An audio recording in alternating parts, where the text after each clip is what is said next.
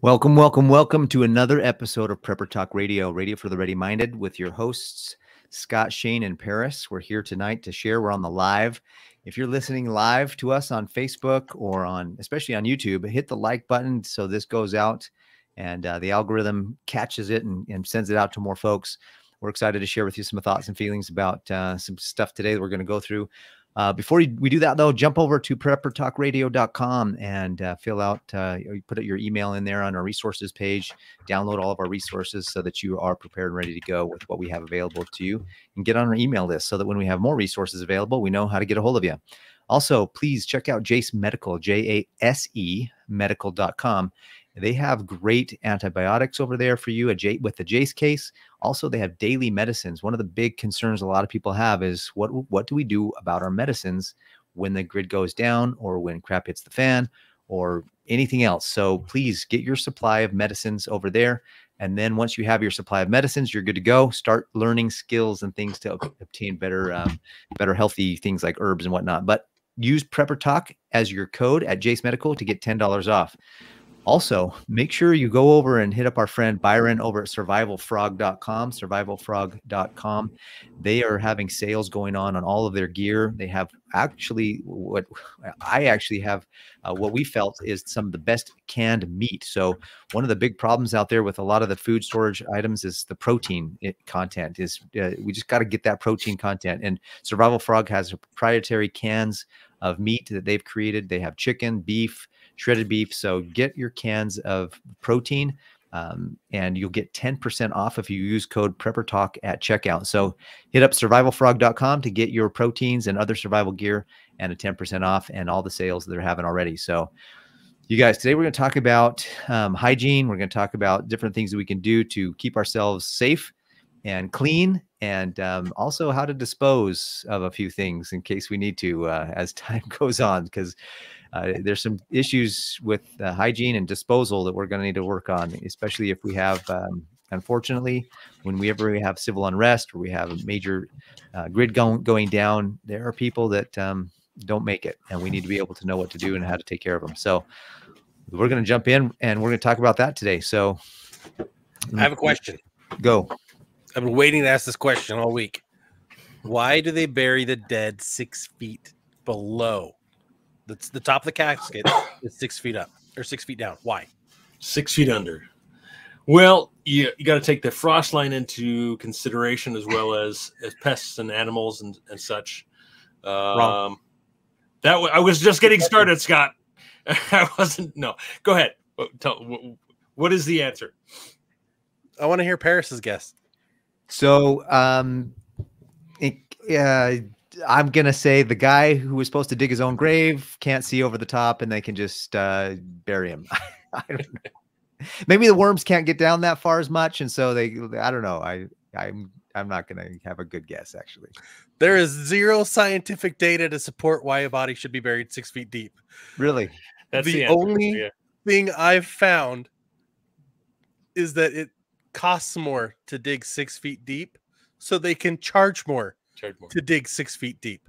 Oh, you gotta be kidding me. Historically, people would bury just below the frost line. Right, at least 3 feet. Right. And the reason was because they felt like if they got that deep, animals wouldn't be able to smell the carcass and come after it. Mm-hmm. That was why people did that. But other than 6 feet, like, no, there's no scientific, nothing backing it up. So I just wanted to give people some pause. Like when you're thinking about, okay, I've got Grandma Fernie didn't make it through the nuke, and her bypass machine or whatever, oxygen gave out, and she didn't make it for whatever reason. Like, guys, you're going to kill yourself digging a 6 foot deep hole. Yes, especially in rocky ground. Yeah. Like we live in the Rockies. Like we might not even get 3 feet deep in some places, right? If you live out in the Midwest, you've got a better chance. But like Florida, you dig too deep, you're going to be underwater. Like there's some realities here you got to think about. Where you live, you got to look at what works best for where you live. Mm-hmm. When pioneers were crossing the plains coming to Utah, and when people were following the Oregon Trail, a lot of times what they do is they would simply they couldn't dig deep enough, and so they'd simply put rocks over the body so that the animals wouldn't really get to it. And that was more for respect for the dead than anything else. Because you don't want the animals digging them up. So you got to get at least underneath a little bit of dirt between them and that and the surface so that you don't have that. I mean, that's a huge issue for respect, especially if we, you know, those of us that believe in the resurrection, we got to be able to. I mean, God's all powerful and he'll be able to find whatever body parts or wherever they are, but and get them back together. But what was Adam made out of?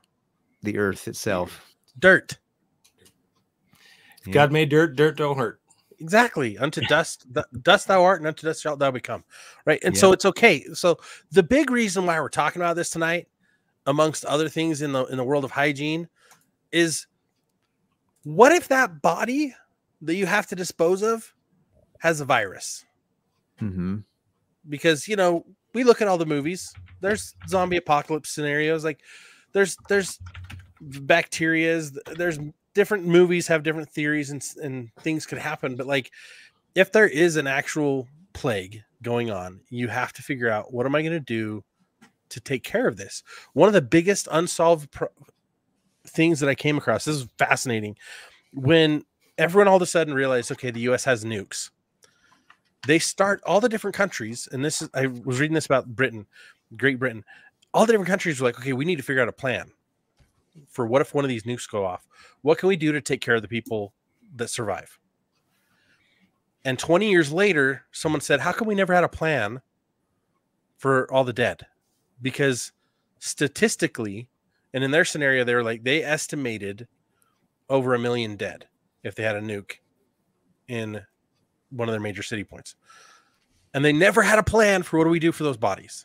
Because they could be radioactive. They're like, there's so many different things. And they're like, there was no plan. So the government, yet again, didn't have a plan for the people.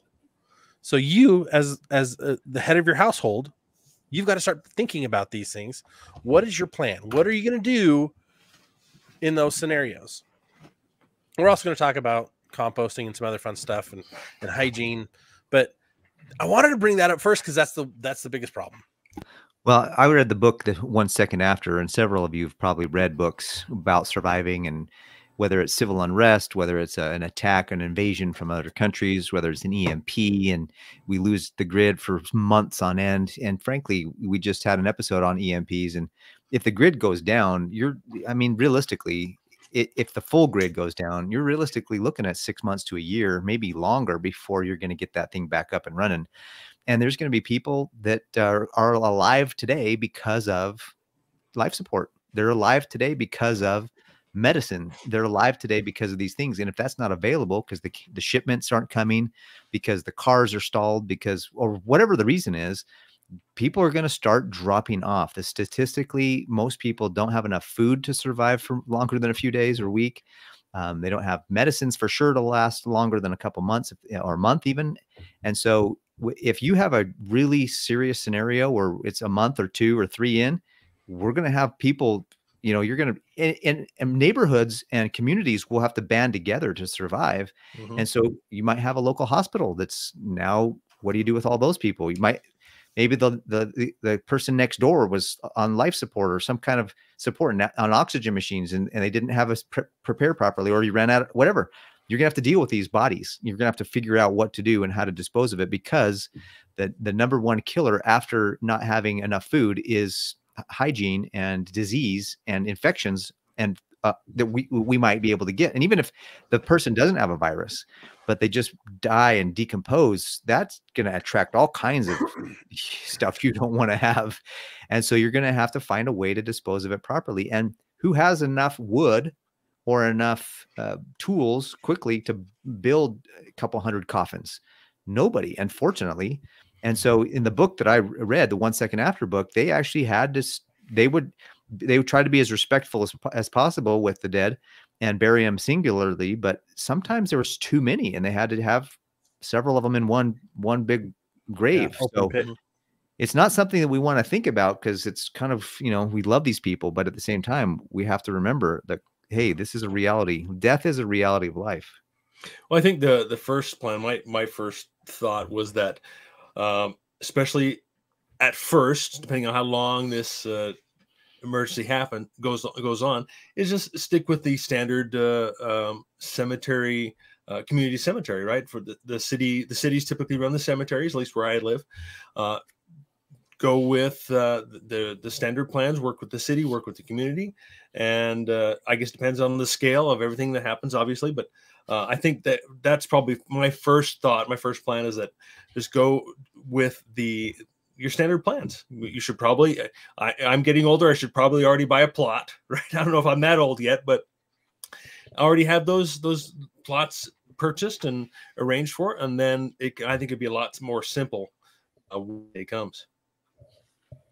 So I'm just planning on never dying. So, well, that's do with that as you may. My daughter was just telling me that earlier. You're not going to die, right? She says, no, I'm not planning on it. So, okay, just spread the word. Spread the word. And this is part of this question. Kimberly, thank you for posting this question. Not to mention all the animals that die as well, right? Here's a great resource I found, and you can Google this, but I've searched all across the United States, had a hard time finding like the US plan for bodies. But I found Canada had a lot of great resources. The Northwest Territories Health and Social Services has actual guidelines of what to do based on what is going on with that person. So they actually have like infectious diseases, like high risk areas. Okay. Very high risk, moderate risk, and medium risk, low risk, like where body bags required versus not required. For example, high risk or very high risk scenarios applies to cases where there's anthrax, there's Lassa, Ebola, Marburg, yellow fever, a plague, rabies, right? Mm-hmm. SARS, septicemia, where they didn't have a streptococcal infection, they did have a streptococcal infection and had less than 24 hours of appropriate antibiotic therapy. Go back and get your antibiotics, guys. Where do we do that? Jace Medical. Paris talked about at the beginning of the hour. Use code PrepperTalk, save $10. But something that could be avoided, right? But that falls into the very high risk. Like, you need to be careful how you dispose these bodies. Mm-hmm. Right? If you've got body bags, great. I'm sure you could probably find them on Amazon. I don't know. We should probably delete that line. I don't know. I don't know. I've never thought about getting a body bag, but like those are cases where you've got to, when you're done, if you have to take care of those, you've got to make sure you've got masks on, gloves on. You don't try to clean the bodies. You don't try to do anything special and nice for those bodies. You have to remove those bodies and get them away from the living as hygienically as possible. So you're saying I should add lye to my preps? Fantastic idea. Right? Just be careful doing searches for how to dispose of a dead body on Google right now. You might have a knock on the door from a government agency. There are no body bags available on Amazon.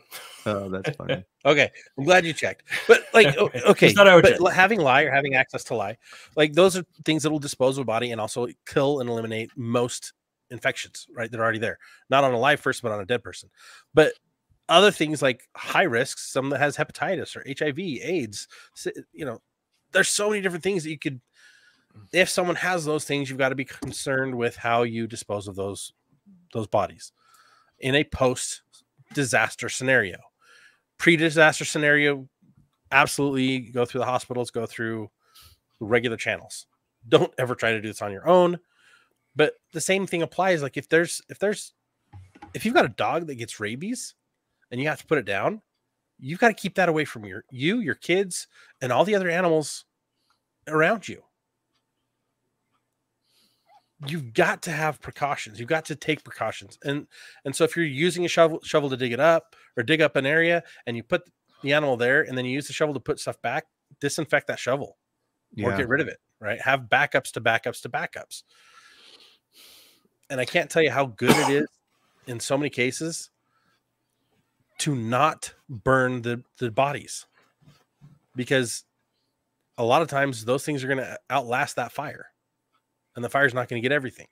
And it's not going to smell very good either. It's not going to smell good. Actually, I just watched a video the other day of a lady who lived next to a crematorium, didn't know it was a crematorium. And she was asking, why does that place open up on the weekends and do barbecue only? It smells delicious. Wow. That's messed up. Well, I think that has something to do with how high the temperature is in a crematorium, rather versus an open fire, which would kind of makes me think of the old Native American movies, right? Where or the old Viking movies where they send the dead out on a raft on a lake or on the ocean or something. Light it on fire. Light it on fire out there, and I guess that's an option as well. But you're going to contaminate water sources that way. Regardless of, I guess, we how somehow you survived. Look at us now. Mankind survived. Just doing it the primitive way. Yeah, so burial grounds too. It's like, there's in the ground, and there's several burial grounds where you see that. At least I've never visited them myself, but I've seen in the TV where they build them they bury them up. They build on stilts, or they have them up above the ground as well. So there's just lots of things. And back in ancient Israel, they did in tombs, and they built in caves. They tried to cover them up as much as they could too, as well, as we know. But you've got to find a way that's far away. So if, let's say, your city is you don't have a cemetery nearby, you're going to have to wait to transport the bodies too, which is something that you may not think about, like some kind of a wagon or trailer or something where you can take them, because you're not going to want to bury them in your backyard or nearby. You want to take them far away, kind of outside the city limits, or to a place that's maybe already designated, like Shane said, to a cemetery that's already in play that you can just fill up. And then from there, if that gets too bad, unfortunately, that gets filled up, then you're gonna have to find a new place. And hopefully that's far away, because you don't want to have that contaminating the rivers, the streams, your water sources for sure. I mean, if I remember as a Boy Scout, it was like, don't go number one or go to the bathroom within 100 feet of a river. Well, if you buried somebody within that, it's probably even worse. So definitely want to make sure that you're keeping everything outside of the limits of where you're going to have a community or society. Just keep it on the outskirts, and then have ways to transport that stuff so that you're taking care of it. And then cleaning, lots of good cleaning supplies, disinfectants, etc. Yeah, I think it would make sense putting together a kit right now with a Tyvek suit with some nitrile gloves and so forth that you can put on and you can dispose of very quickly.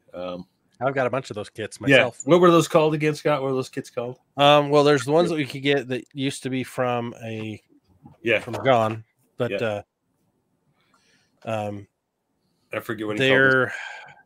It's kind of an HVAC, not HVAC. Hygiene kits, basically. Is it a hazard kit? Hazardous hygiene kits, but basically it's got a full mask, gloves, and kind of like hazmat, and a nice little body covering.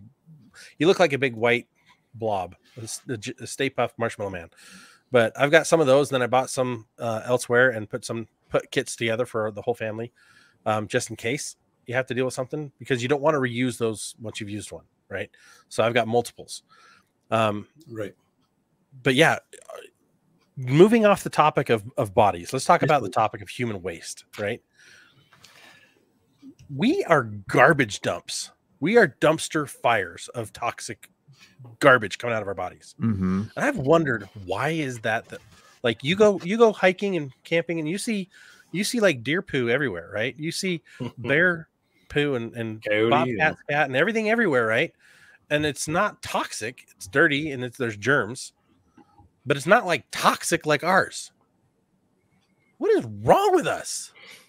Just solid garbage in, garbage out, man. And I don't know. That's part of it. Yeah, absolutely, Paris. But I don't know there's much of a difference other than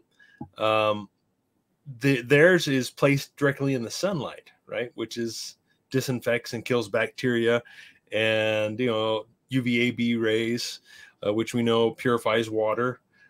So I think that has to do with part of it, right? And it's not being concentrated in one area; it's spread out quite a bit. Just like grazing animals, right? But why are we then grabbing all the cow poo? But then you grab all the cow poo and you rub it all over your garden. That's true. It makes for great fertilizer. But it's already been, like I say, it's already been sanitized by the sun, right?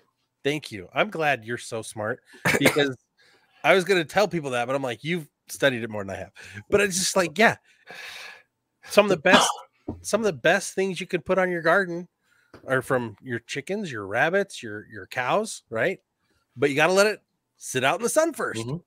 And we know that municipalities actually do that as well. They take the human waste, they spread it out, they dry it, they turn it over, they compost it, and some will actually sell it. I don't think that's a good idea.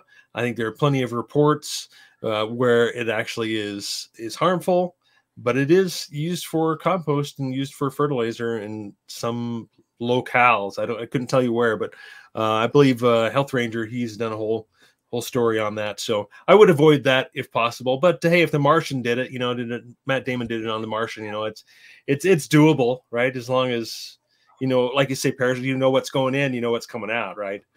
So I was just about to talk about that. I'm so glad you stole my thunder. Yeah, that's terrible. So maybe we shouldn't be too terribly concerned, but have a plan, right? How to deal with it. And it can be overwhelming maybe at first, but once you have a plan, I don't think it's that big a deal unless you have 7 people in the house like me, right? That's a lot of bathrooms, a lot of waste to deal with. Well, when you got a cow that eats grass, it's literally right. What comes in comes out, and it just comes out a little different. And so that's where it's better. But when we eat processed foods and food from a box, and we eat all these stuff, I mean, when you read the label and you can't even pronounce it, 40. That's going out the other end, and that's going to go back into our landfills and into your yard or into your dirt. And I don't think you can grow vegetables on yellow number 5. So, that's why we're not going to eat. Make sure you're eating good foods, people. Like, that's one thing I've actually, in the last little while here, I've been studying ways that I can eat more effectively. And I'm trying hard to get rid of so much sugar in my diet, because I think the inflammation is killing me. But what you put in is what will come out. So if you want to have a healthier digestive system, you need to put the right input in, and that will keep you healthy and keep you flowing properly. Yeah, well, let's talk about how to deal with that real quick here, because it's not all that simple. Obviously, at first, it could be simple. Say we run out of power, we don't have power, but we still have water. Your toilets can still flush, right? Depending on where you live, if you're on a hill, things flow downhill. If you're in a low spot and your community uses a pump station to move the waste from your home to the treatment plant, those are things you need to know. You need to know, if it's just all your system's all gravity and it's going straight to the waste treatment center, or if it has to go by a pump. And if the power's out, is that pump going to function? Are they going to have backup power for that pump? And can you continue to use your toilets, or will it back up and contaminate your home?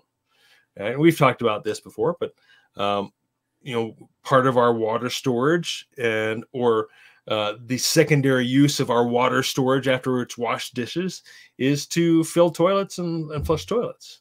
Obviously, water's extremely important for sanitation, and that is, we've talked about many times, is one of the hardest things to prepare for, is to have enough water to drink, let alone for sanitation and washing yourself and your dishes and staying clean.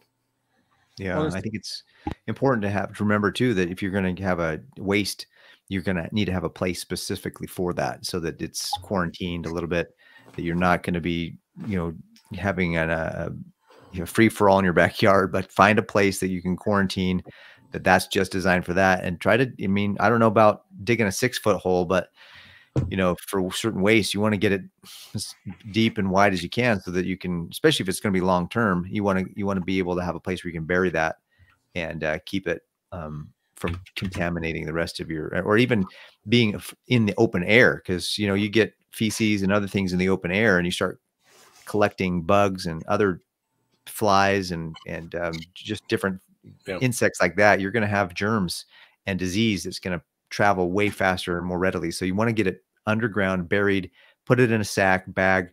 They have great, I was just at the survival store just this last week, and they had baggies that you can, I don't know if you've seen them, where they have like a 5-gallon bucket where you can put a toilet seat on it, but then they have like the bags that you can defecate into, and then those bags can be sealed, and then you can bury those bags. So they're kind of expensive, but I think it's and at least to begin with, get as many as you can, and at least you have that to start with. And if those run out, you know, you're gonna have to dig a hole in the backyard somewhere and do it that way.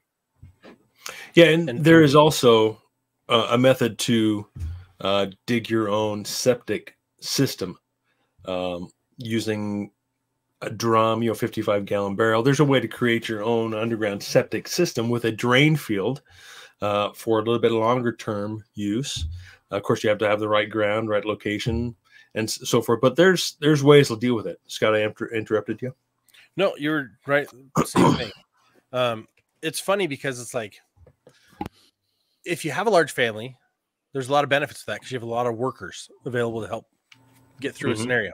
But you have a few challenges, right? Germs more prevalent, bacteria issues. You got to have disinfectants on hand. You got to have a better plan for your bathroom, right? Digging a latrine in the backyard and even creating a complete septic system. It does take time, but it's a fantastic long-term solution. Yeah, and of course, more than just the nasty stuff. I don't want to say it. I don't want to say it, is just our garbage. How do we deal with garbage? Right. That today's garbage day. I had 3 full garbage cans. Well, one was our green waste, right? The leaves, but whole entire can full of recycling and an entire can full of garbage. How do you deal with that when the services are not available? Well, and those are engineered services too, right? They've created these services to make us think we live in this really wonderful way, but in reality, it's creating a bigger problem when things go sideways. Whereas the old school septic systems were what you'd have for your house. You had in your house, you have a septic system, and in the neighbor's house, they have their septic system. And in the other neighbor's house, they have their septic system. And they all are independent of each other. And if one goes down, not everybody is in trouble, right? The same thing goes for, you can do composting toilets.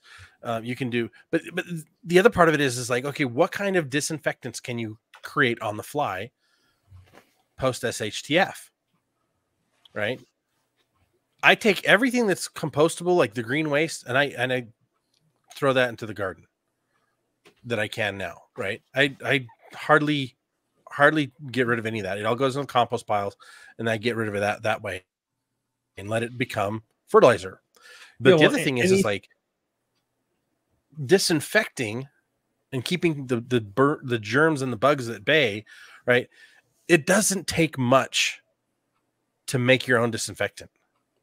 All you need is a half cup of vinegar, 2 cups of water, and then you can drop some essential oils in there, right? Or you can take the peel. Yeah. What's that? It's salt as well. Salt. Yeah. Baking soda. Right? Baking soda, right? There's so many different ways you can make it, but it doesn't take much.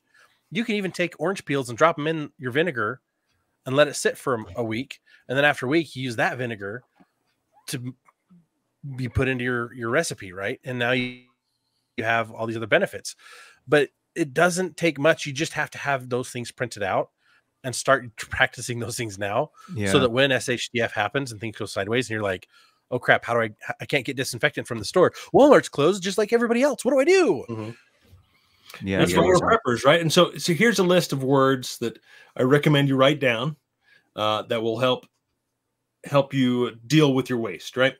Reuse, reduce, recycle, repurpose, compost, burn, bury. Yeah. I think that covers it all. Please list any more if I missed any, but there's some comments about composting. Anything that was formerly alive. Anything that was alive, you can compost. Cardboard, you can compost cardboard, and then put it back into your system, into your garden, right? So, obviously, if everything when everything goes down, we can't go to the store. We're obviously going to have less trash. Cardboard for me is going to be a fire starter. We're going to save that. We're going to set that aside. And if you think of the saying, one man's trash is another man's treasure. I mean, if you can work with your community as well, things that there might be throwing away could be helpful to someone else. So I think there's a lot of things that take some planning and some thinking that you can recycle and reuse, and obviously reduce. We're gonna, that's going to be reduced our amount of trash, because we're just going to have less. We're going to be able to buy less. I think a lot of the disposables will go away, like paper plates, paper bowls. I think more people will go back to washing their stuff and keeping it like that. Another thing I did, I don't know if this is something that you guys have thought about for your preps, but something that I thought about for sanitation was just having a couple boxes of kitty litter. That really helps with the smell. I mean, of course, only a couple of boxes will only last me a couple of days or weeks, a couple of weeks, if the most. Not necessarily a great long-term product, but short-term, that can keep your stuff from spreading in the smell. When people are at the store and they're trying to get all the milk and the bread, you're over there getting kitty litter, right? Yeah. Yeah. They're like, what does that guy know that we don't know? Well, Exactly. I just don't want to picture anybody squatting over that. You put it, you do your business, and then you dump it over. So sprinkling it on. Use a bucket. I could use it as part of you're sprinkling on. You can use ash. You can use sawdust. There's a lot of things you can do to cover up layers in your 5-gallon waste bucket. See, my first thought was my little 5-year-old. Well, he's 4. He'll be 5 soon, but he would see the kitty litter and try to be a cat, and I'm like, no. And so I'm sure a listener out there is going, kitty litter, am I supposed to squat over that? No. No. If you want to, I guess. You do your business, and then you spread that over the top of it so that you can keep it contained. It's a great way to, I mean, I was surprised when I used it on a camping trip in a tent that I made specifically as an outhouse. One of those stand-up shower tents anyways. And I was literally surprised I couldn't smell standing right there. I mean, I was sure that I was going to open up that thing and just be knocked over by the stench, and it wasn't there because the kitty litter kept it in and kept the bugs. The flies weren't even on it, so it kept it sanitized at a very high level. I'm sure long term, eventually stuff would find it, but in the meantime, it was protected. And so I agree with you, Shane. Like, what do we do with all of our regular waste? It's just, we're going to have to be more recycling. We're going to have to be more thoughtful about it. And we can't just put it in a trash can and set it out on the street and hope it goes away every week, because it's not going to be there. We got to do that ourselves. Yeah, exactly. Or another thought was arrange with the community that someone who has a trailer can collect garbage and take it down to the dump. I mean, I think that's an option. Maybe at first, I don't know how long that would work, if that's even a possibility, but I think that's something to look into. But also, thinking about, we're talking about disinfectants as well. Disinfectant we use most is actually, it's a vinegar salt solution that's electrolyzed. Kind of like how I make colloidal silver using 4-9 silver and creating my own, I don't even know what to call it, anode, cathode, and breaking that down and creating my own colloidal silver as a sanitizer. You can drink it, you can add it to water, and I use that vinegar salt to create an electrolyzed solution as well, which works great for cleaning. But don't forget about silver. It's just silver coins. You think about how silverware actually used to be made of silver, and that was for a reason. Our ancestors knew what they were talking about. They would put silver coins in barrels of water to help keep them clean, and eat with silverware, because the silver bacteria cannot grow on silver or copper. So by having some silver on hand just for that, to throw it in your water containers, or be able to create your own colloidal silver, or ionic silver is actually really what it is, not colloidal. But there's a number of things you can do. And of course, we talk about pool shock all the time. Yep. Pool shock is one of my favorites. It's such a great tool to have around. It doesn't take much space, and you can store a ton of it. And it's a great disinfectant. And you can even use it to help, purify your water. Like, obviously, get your recipes printed out, or if you're doing it frequently, you remember exactly the ratios. I've got all the ratios in my binders, so I don't have to store it all up here, because up here is not that smart. But I've got everything stored all over the place. But reminder, everyone should have binders and printed copies of things to help keep organized and stored. Mm-hmm. Because that's what's going to help you when the internet's down and you can't Google it. You need to be able to binder it and find it. Yeah, I was going to say one of the greatest sayings I had someone tell me a long time ago was the dullest pencil is better than the sharpest mind. And you got to take notes. You got to write things down, because at some point you're going to forget, and you need to have it written down somewhere that's referenceable. I mean, shoot, if you got a bunch of yellow pads stacked up somewhere, it's not very helpful. So put it in a place that you know you can get back to, organized and ready to go. And I think, yeah, Scott, you tell us, is what you just shared, that binder that you have with those ratios, is that one of the resources that we have on our resources tab on our website? It's not. Maybe. But yeah, here's one of my binders. Here's another one of my binders. This is my rework in progress travel binder. But this one I carry in my truck, usually in my car. This goes with my get home bag because it has resources and little baby step stuff, easy to use. I've got first aid in here. I've got identifying wild edibles and medicinal things. Like this goes with me, right? And then I have a huge library of things, books as well as binders, that stay here at the house, so that we have our own library. It's amazing having your own library and your own binders, like, keeps things organized, like, because you're not going to be able to YouTube things and be like, oh, how do I do this again? And if you have drawings that explain it and the written plans, like, let me show you this. This one's pretty good. I've got a section on my travel one that has how to do all these different snares with written instructions. So if I forget how to do it, I can do it again. I can go, oh yeah, what's my resource? Okay. Because I'll be honest, I used to be really good at snares, but it's been about 5 years since I built one. Wow. So I need to get practicing again. But I also have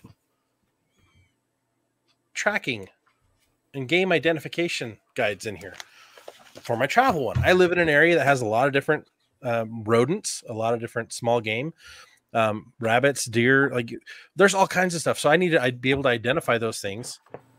And this is so light. This is less than 2 pounds. And look, it says ready binder. Nice. And it's flimsy. You don't want the cardboard backed ones because those aren't flimsy. I can just shove this around stuff in my bag. You know, I wonder nowadays how many people actually own printers, right? I think not as many as, I mean, I'm still old school, so obviously I have a printer. But I think a lot of people actually don't have printers. So I might be a good prep, go spend $50, $100 on a printer and some ink and some paper and start printing these things out you see online. Most libraries, public libraries, will allow you to print up to 30 pages a day for free. Really? Okay. Nice. So find out what your library allows you to do and go get registered, get on their computer and do your searches for the things you need from home, right? Send yourself an email with all the hyperlinks of the things you want to print off that week at the library. Then go down to the library and print them off. And some libraries are like, I was at one library and there were 10 pages a day. But I'm like, that's still better than none. Mm-hmm. That is a good idea if you don't own a printer. One of the most important things to do, I think, is become, this is off our topic of hygiene, but become problem solving, like get to the point where you're always thinking of free solutions and passive solutions, right? Become a passive prepper, meaning you've got all these passive solutions working for you that either you're not paying for, you're not physically having to do it. Like, for example, a gravity water filter. You put the water in the top, and then the water filter does all the work for you. You're not having to pump it. You're not having, like, something simple like that is a passive prep. You've got water catchment coming in. It goes to an upper tank. The upper tank then pours it through the water filtration. Water filtration puts it into a clean tank. Right? and you have valves, you can turn it on and off. Like that's passive, right? A garden is a semi-passive prep. A orchard is a very passive prep. It takes a lot less work to maintain an orchard. So looking at different solutions, one of the really good passive preps, septic system. Since we're talking about this topic, septic systems, building your own septic tank and system. It's not something you have to worry about every day. You don't have to do anything for it every day. Mm-hmm. You just need water in, and it takes care of the water out and the waste out. Yeah. I don't know what these, there's a lot of those permanent, like when I go on a trail, for example, our family went to go hike in this trail, and there was a permanent structure that was a bathroom. And I know that maybe they pump stuff out, but I know that they put stuff into that as well to help it break down. Mm-hmm. I don't know what that would be, what that chemical is, but they put stuff in there to break it down so that it's easier to pump out. And we, if the grid's down and things are not going the right way we want for a longer period of time, we may not be able to have the ability to pump out of a hole out of our backyard, but at least we can put chemicals in there to break down the feces, break down the stuff that we're putting in there. Because that's going to be something that's important. I hate to say this, but I don't like the idea of having reusable toilet paper or, ways to cleaning yourself. But I think that's something that we should touch on for a minute. I think that there's, there was a run. What was the big toilet paper shortage of 2020, right? Mm-hmm. Well, imagine long term, there's not going to be toilet paper. Nobody's going to be making it. There's no new shipments of toilet paper coming to the local grocery store. So what are you going to do to clean yourself? You're going to have to either find a way to do some kind of makeshift bidet, or you're going to have cloth cleaning supplies. Here's your one tool to solve your bidet problem for the whole family. You know those big, like 3-gallon or 2-gallon bug spray containers you can go buy at Home Depot or in Lowe's? Mm-hmm. You can also use them for fertilized spray, right? Mm-hmm. You buy one of those and you fill that with water.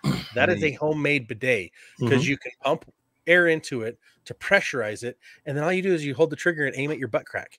Better yet, Scott, find a metal one, and you can heat the water up directly in that metal one and use it for a shower as well. True. Ooh. You can also, if you have the plastic wand one, you can also carefully, slowly heat the plastic wand and bend it up. So it's easier to hit the target. Bullseye. Yeah. I did that one as a test. It worked really well until I broke it. I put it in the garage and accidentally dropped some other stuff on it. Oh, dang. Got to make another one. But it was great. It was a great little resource. I heard about somebody doing it, and I was like, I'm going to try that. So if you go through my garage right now, you'll find little random prepping projects that I started and either finished or I abandoned or they got broke, and I've got it there to remind me to build a new one. But yeah, I've got, my wife's like, you need to go through that and get rid of what's broken. And Utah Mike says you could use a big leaf. Absolutely. To wipe. Just make sure it's not poison oak. Exactly. Here's the tip. If it's shiny, probably don't want to use it, right? But the mullein, the woolly mullein leaves, you've seen those big furry leaves? Those work very well. Those are called woolly mullein? Yeah. Well, or flannel leaf mullein or woolly mullein, yeah. With the tone in your voice leads me to believe you've tried it in real life, Shane. No comment. I've tried them. Mullein works great. Or it's you nice call and it fluffy thick, butt wipe too, or whatever you want. Soft. Yeah. Don't try to wipe too hard though, because they will tear, just like regular toilet paper. Lamb's ears, yeah. Lamb ears, another slightly different plant. There you go. Mm-hmm. So definitely having your preps, some kind of method to clean yourself after you've defecated because toilet paper, number one, toilet paper is going to fill up your hole in the backyard much quicker and so it's going to give you less room to continue to do your business. But it's going to run out as well. Like if you're long-term, I think I probably have enough toilet paper for my family for 90 days. And, after that, I bet that's going to be one of the first things to go at the grocery store if it's a long-term issue. is toilet paper. We already saw that. We already know Okay. that. So, Here's something I heard about a long time ago as a kid, that the military were only allotted 1 sheet of toilet paper per use. There's actually a video here on YouTube, how to use 1 sheet of toilet paper. The military way to use toilet paper. So I recommend go check that out. Well, so because in my house, man, we go through so much toilet paper. Here's Holy the cow. thing too. If your poop's coming out dry and hard and not messy, it's a lot easier to wipe once and be clean. If you're eating well, then you have it comes out well. Good fiber. Make sure you got good fiber in your diet. Well, what's interesting, there's also like you can actually go buy like they call them like unpaper rolls. Have you guys heard of these? Basically, they're cloth toilet paper, and you can buy a disinfectant solution that you basically one of the people that I've followed, they took and they created 5 wipes for each person in the family, and it's just these little silver cloths. When I say silver, they're silver infused, so they're antibacterial to begin with. But then each family member gets 5 cloths. They're all one color for each family member. So like I would get blue, one person would get all the green, one person, right? And then when they're used one, they dump it into this other little bin. Once they're done with it, they dump it into a bin with the sanitizer, and it sits in there and disinfects. And then they go wash them every couple of days as needed. And that's, if you really want the wipe sensation for the rest of eternity, that's what you use, is something like that. I'm going to do like kids' diapers, like the old cloth diapers, how you would, I remember that. My mother used cloth diapers on us, I believe, and some of the younger kids. So, and you bring up a great point, Jane. There's going to be, if we're running out of toilet paper, I promise we're going to run out of diapers. So if you've got little ones running around, and you're definitely going to want to have something cloth diaper related to contain anything that happens. Yeah. So Paris, you were saying about when you're hiking and those toilets, they are what's called the vault toilet, and it is it just contains and then it's pumped out. But there are septic tank treatments, which are a bacteria that helps to dissolve, kind of the same thing that the city or the septic treatment or the water treatment plants use to break down the bacteria, break down the waste, so that it's easier to deal with. And I don't know if that works in vault toilets, but it definitely works in septic systems. Yep. And I agree with whited outdoors, by the way. I mean, 2 wipes. It may only take 1 wipe to be clean, but it takes 2 wipes to know that you only needed 1. That's Amen, right, brother. Amen. That's right. See, that's why we like having people on our show when we do the live, to make comments like that and keep us, stuff that we don't remember to say or talk about. Somebody will make a comment. It's like, hey, that's legit. That needs to be something shared. I just don't want to say. Yeah, absolutely. Oh, that's awesome. So when SHTF happens, you've got to deal with your SH, right? So get your plan again. Get your plan ready. Get your tools ready now. Get your solutions ready now. Make sure the whole family's aware of them, and practice them for a weekend. Turn off all your power. See how life changes. Okay, can I keep things disinfected? Okay, is my maybe don't turn off the power to your freezer for the weekend. Just don't need to test some things, but turn off the power to the main house where everyone's learning to do things a different way. Yep. Or just go camping. I think another thing to remember is that we're not as fragile as we are led to believe. We don't need antibacterials every 5 seconds. Back in the day, true. What did the Indians who lived for thousands of years on this continent do? I mean, they didn't have disinfectant after every single thing they ever did, and they survived. And I mean, sure, there was disease, sure, their life expectancy. Okay, there's things to consider, but also realize they lived many years without having a lot of these crazy things that everybody tells us we need to have. So, you guys have any final thoughts before we wrap it up? No, I think you're exactly right, Paris. I think maybe we are overthinking this, and that it will be a lot more simple. But you're absolutely right. I think it's nothing to worry too much about, but just work on getting prepared. Amen. Cool. Well, thanks again, guys, for listening. You've been listening to Prepper Talk Radio, radio for the ready-minded. Take time to plan. take the time necessary to write out your plans, to discuss your plans, to plan for your plans, and then you'll be ready when stuff hits the fan and you're already had the plans. For those of you listening on the live, I hope you have a great Thanksgiving. It's the day before on the live. For those of you who are listening afterwards, we hope that you had a great Thanksgiving and look forward to the holidays coming up as well. So please stay ready. Please be ready-minded always and in all things. And for goodness sakes, be solutions-oriented in your life, in all things in your life. So thanks again for listening to Prepper Talk Radio. Have a great day, and we'll see you on the next one. See you next week. See you guys.